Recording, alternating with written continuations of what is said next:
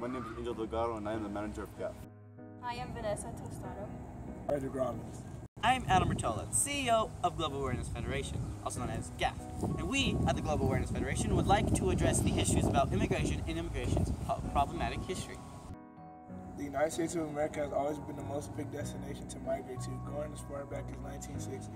Statistics do show that the numbers have nearly multiplied by 5, showing that in the 1970s, the U.S. had around 9.6 million immigrants to a staggering 43.7 million immigrants by 2016. Most of these immigrants that are in the U.S. are Mexican, accounted 26% of the immigrants, right above the Indians, which are shown to be 6%, and the Chinese were to be shown at 5%, Filipinos at 4%, Salvadorians, Cubans, and Vietnamese at 3% each, and the South Koreans and Guatemalans at 2 to 2.5%. All around to be about 58% of the immigrants living in the U.S. in 2016.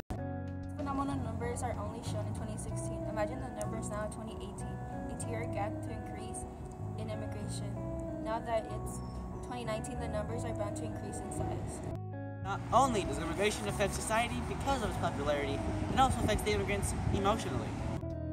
Young kids and teens of all ages whose parents or relatives are immigrants are affected emotionally when their parents or relatives are taken away from them. Sometimes they can even go with their parents to be deported back right where they came from, or at least they ask because they do not want to be separated by their guardians, and yet they are still deported nonetheless and have the child in horror of the loss they have been given.